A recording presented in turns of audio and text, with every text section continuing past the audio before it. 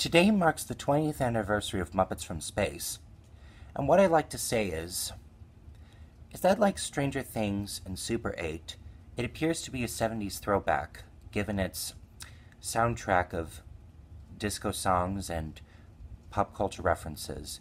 To be precise, Star Wars and Close Encounters of the Third Kind, the mashed potato sculpture of Gonzo going over my head.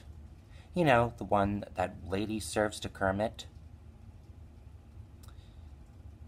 And speaking of Gonzo, this film was probably intended to end the mystery of what Gonzo's species was.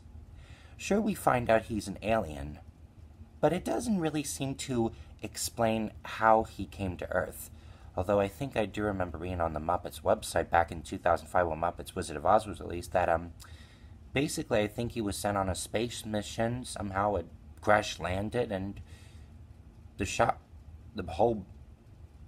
crash must have given amnesia from the bump, you know? Would have been nice if they explored that, because it just doesn't feel complete. In addition, when Gonzo leaves, and then just changes his mind in the end, he should have asked the king, or whatever the leader's name is, that either he should have asked them to take his friends with him, or he could have asked if they could visit his home planet, and if he and his friends could visit his home planet sometime. Get what I'm saying?